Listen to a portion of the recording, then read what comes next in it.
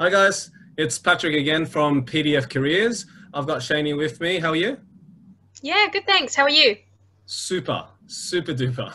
So, no, thanks again. So, Shayney and I have been doing a series of videos, and I hope they're helpful and getting something from it. So, with today's session, I've got a question. So, and this is a very interesting one, I think, from I guess different angles, but I guess where do you see the importance of recruiters in this market? Do you think there's a need for them as well? Yeah, absolutely. So I think there's a lot of misunderstanding from candidates and also the business about what the function of recruitment is.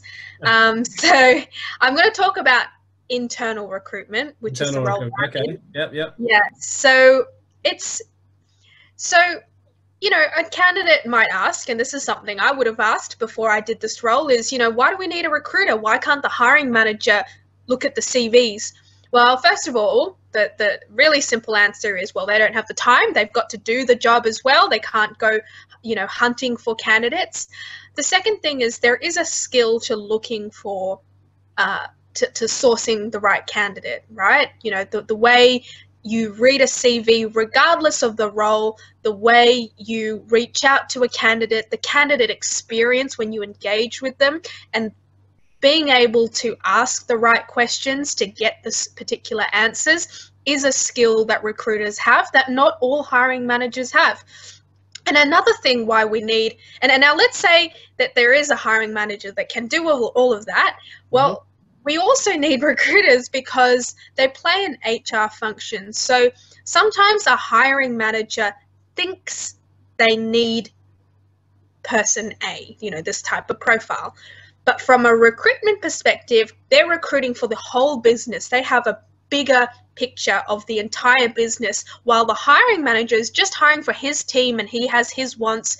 But as a recruiter, you can see, look, well, we can't have everybody like this, like profile A that you want. This might not be good for diversity, or this might be, this might clash with this other team. So it's providing a big picture, and it's providing balance, and also, I guess, in a way, it is educating the hiring manager on looking at the big picture and balancing the overall business needs from just the individual hiring manager's needs. So, I mean, that's something that the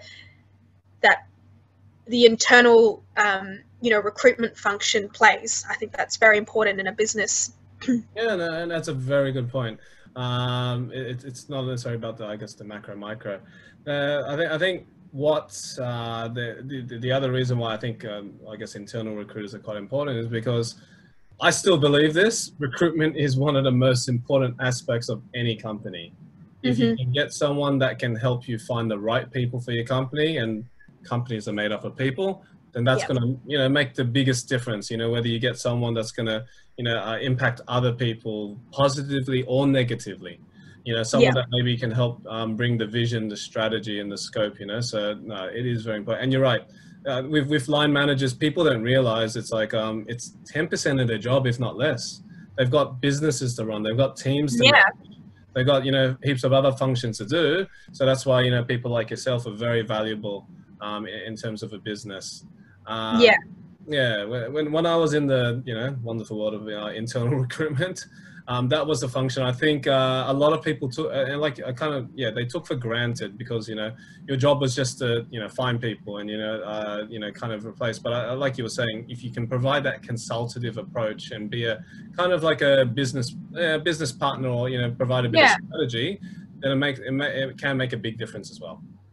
Absolutely, and it's it's like, exactly. It's being that trusted advisor on the HR front, the recruitment front, and exactly to your point, an organization is made of people, and the recruiter is someone who brings on those people, and that eventually defines the culture and what that company is.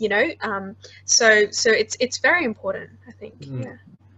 Okay, cool. So another question I've got for you, Shayney, is when candidates go for interviews, one of the questions that catches a lot of candidates off guard is, why do you want to join us? Why do you want to join our organization? And I guess what would your feed or input be to that?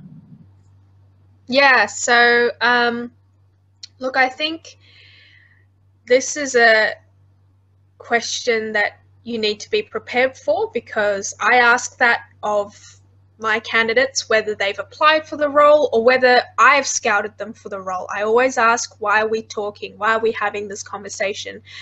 And I think what there's no right answer, there's no golden answer for this, but you need to think about how this company fits in your trajectory, so your personal goals, career goals. So that's something you should be thinking about anyway, regardless of if you're applying for a position or not.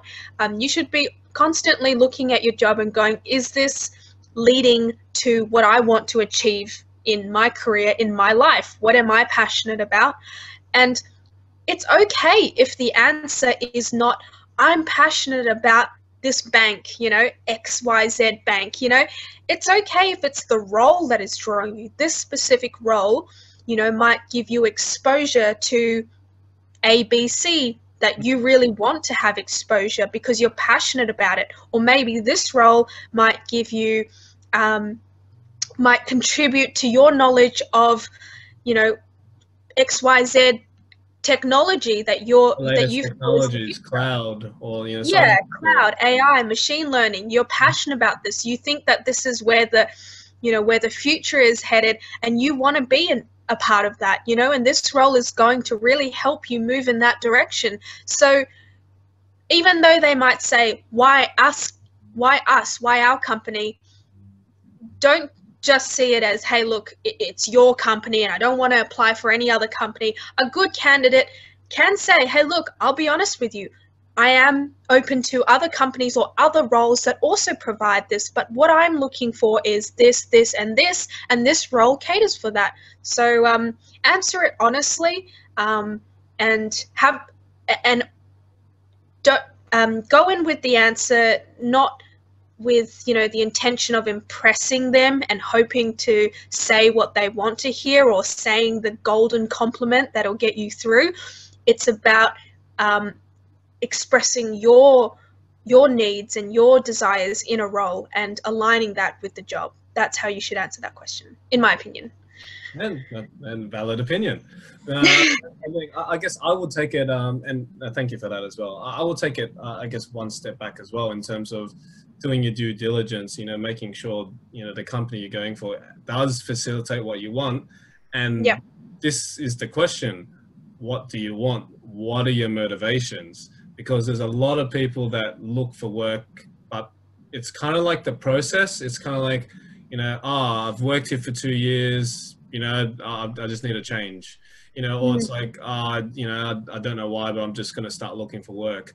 I think you need to be really clear about your motivations, why. And look, it can be, it could be money, it could be change in personal situation, it could be, career aspirations, whatever it is. I think Yeah. you need to have that quite clear and then figure out, again, kind of like you were saying, right? Figure out whether the company can facilitate that for you. Because Yeah. it was really interesting. I think like someone told me years and years ago, and hence why, like, I was in internal recruitment. And then, and I'll be completely honest, one of my motivations and one of my goals is that I wanted to achieve a certain level of salary. Hmm. And in my head, I was like, okay, I want to make, this X amount. And then someone just asked me straight up, okay, cool. So you're in internal recruitment. What's your next role? So at the time, okay, moving maybe into a team leader or a manager role. Okay, cool. What's after that?